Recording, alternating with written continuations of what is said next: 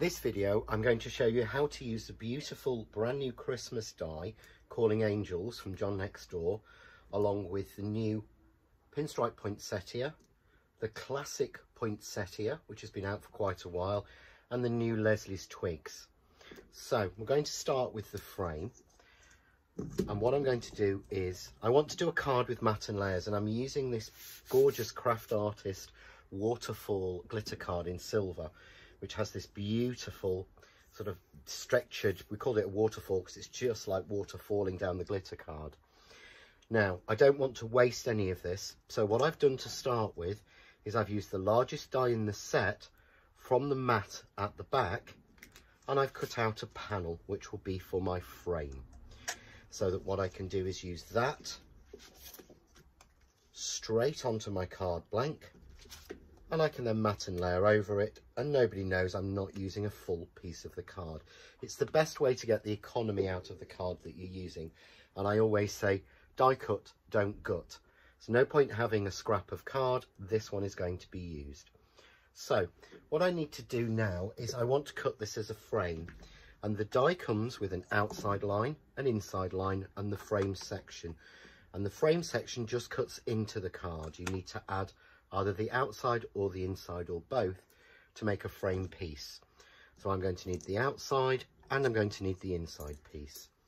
So I take a long piece of tape and I put that onto 2 fingers, just like this, so that I've got complete control. I pick up the first die in the set, which is the inside line. That gives me 2 handles and allows me to just gently move that over the top until I'm happy that it's even. I can then pick up the frame and I can place that onto my piece of card ready to cut it. So all I need to do then is to add that onto my plate. I'm going to use a shim as it's quite a detailed die, and we would run that through and cut it. And once that's been cut, I'm going to show you the piece that I would get. So once it's been cut, I get this beautiful frame with all the snowflakes in there, and I get the center section. And what I want to do now is to put a color behind it. So I'm going to just spray glue the back of this, as I find it the easiest and quickest way to attach it.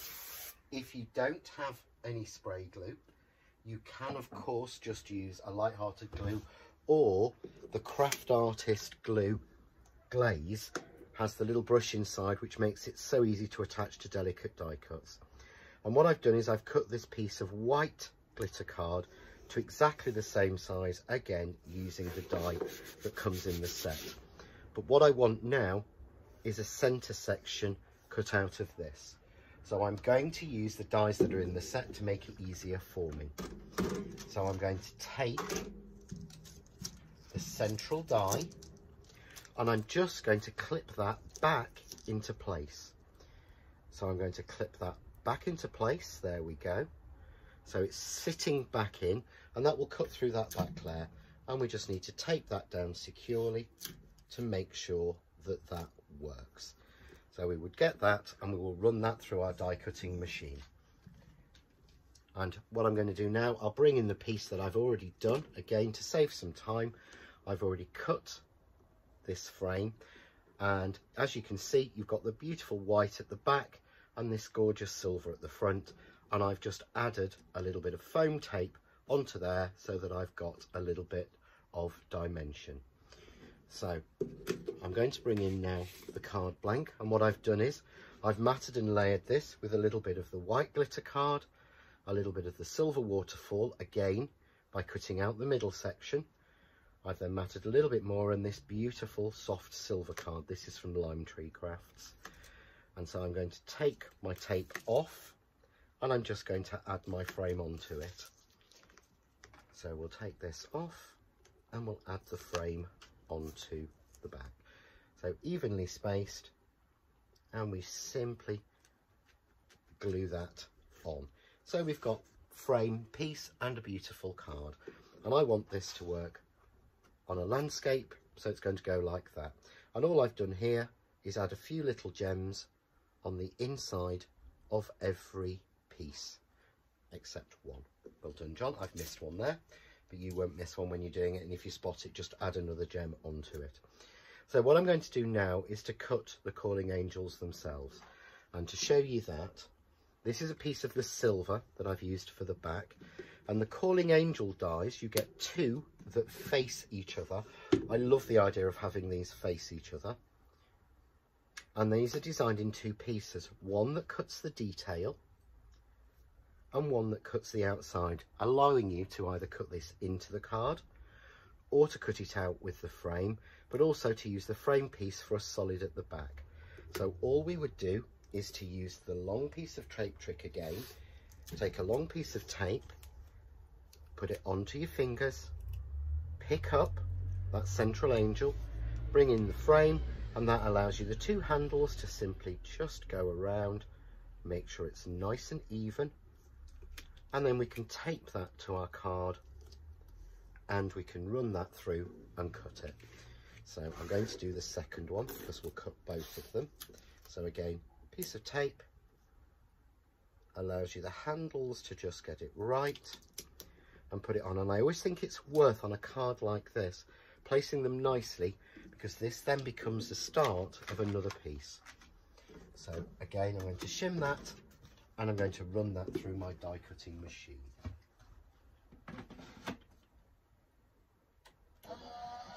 Now while that's running through, I'm going to bring in, what I've done next is I've cut, using just the outside line of the die, two backs for these in the waterfall silver glitter card.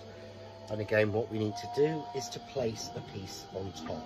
So here's what I'll get when the die cut is completed. I'll run those through. I'll just take these out and I can show you. So I've already cut the piece.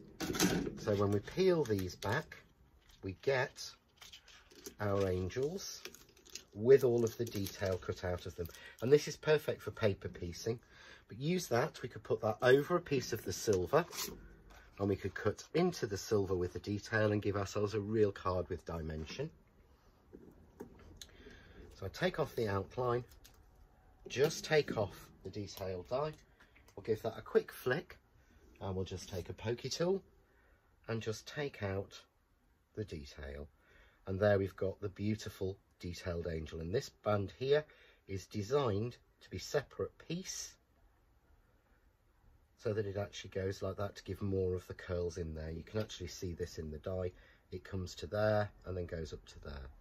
But what we would then do is to use just the outline on its own and cut ourselves one in a matching or a coordinating or contrasting colour to go with it. So I'm going to again add a little bit of spray glue for speed onto the back of this one. And I find this a lot easier with detailed die cuts, but again you could use the glue glaze. You see that fits exactly. So we now have our angel in silver with the beautiful sort of glitter going through, and I'm just shaping it slightly in my hands just so that I've got a little bit of shape. And we'll just move that back into place. There we go. You can see there I've got my angel. So if I bring in one that I've already done facing that, I've now got the two facing angels. And what I'm going to do is I'm going to put that, and we're going to bring this in to the card. Now, to add a little bit more interest, I've used Leslie's Twigs die, and I've cut these in the soft white glitter card again.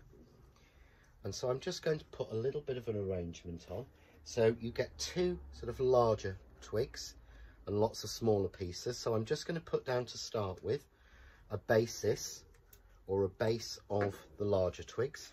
So I'm using the glue glaze, as it's a very quick grab glue. And we're going to go, there we go, get a little bit more out. And the great thing with these is these are designed singularly, so they're not reflective, so you've got a lot more detail. So you could really take a spray in any direction that you want to. So we're just going to put those ones down. And I'm going to take a little bit of foam tape and add this to the back of each of my angels. So move this forward, sorry. A little bit to the back of each of the angels. take the protective strip off. And I'm going to have my calling angels facing each other into that centre area. And again, if you want to get them even, use the patterning on the snow globes, on the actual snowflakes, just to make sure I've got those nice and even.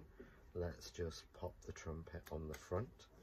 So I've got my angels calling into the centre of that. And what I'm going to do now is I'm going to use some of the poinsettia dies. And what I've done here, we have the plain poinsettia and we have the new pinstripe poinsettia. And what I want to show you on this, it is quite important if you're cutting two together, your instinct will be to pop them next to each other. That puts a lot of strain on your machine. You're asking too many points. So I put one in the top left and one in the bottom right. And the pinstripe has a lot of detail. So again, I'm going to shim that one just to make sure it gets that extra pressure. And we'll run that one through.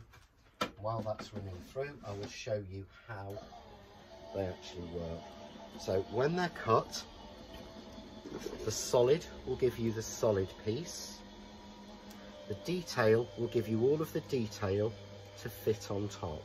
And you just rotate around until you find the exact matching spot where they fit together. And again, I would use spray glue to stick these on. So I'm just going to do the two largest to start with. And what you can do if you want to is just glue these in the centre so that you actually get that little bit of uplift.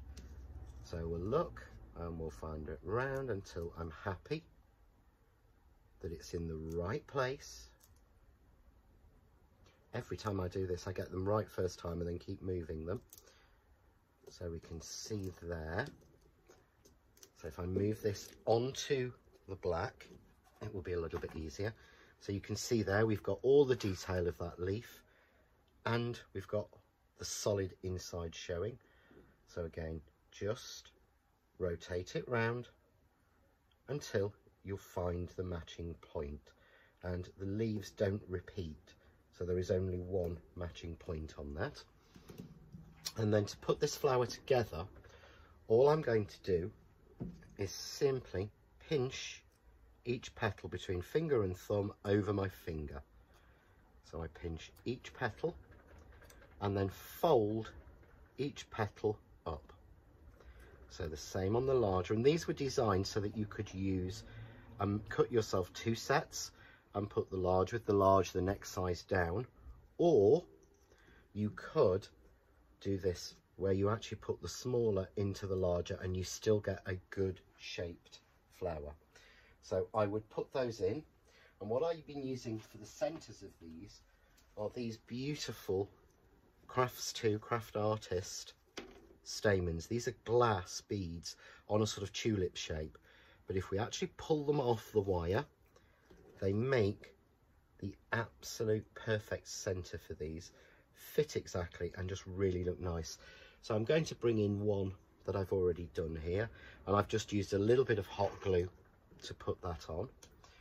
So we'll move this away. I'm going to bring the card back. I'm then going to take a little bit, and I would use hot glue again or the Craft Artist glue, and put plenty on.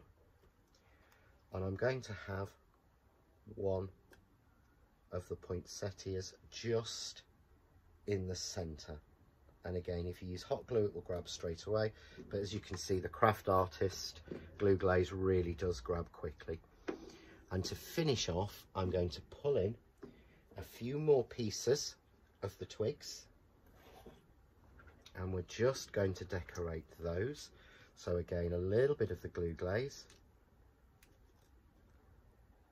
And tuck those in. And I like to glue just the end and leave them loose because it has so much more flow. It looks so much more natural when it does that. So we'll just go a little bit of that in there. There we go. And there's some smaller pieces which fit beautifully inside the flower. So again, I always like to tuck a couple in to the flower itself, just again to give that little bit of lift. There we go, and coming out. And there we've got a beautiful card where we have the angels calling with a poinsettia in the centre and that beautiful snowflake frame, which comes from the calling angels die over the whole piece. So quite simple to do when you break it down into steps, but a beautiful card. You could just change the colours and you'd have something absolutely stunning. Enjoy.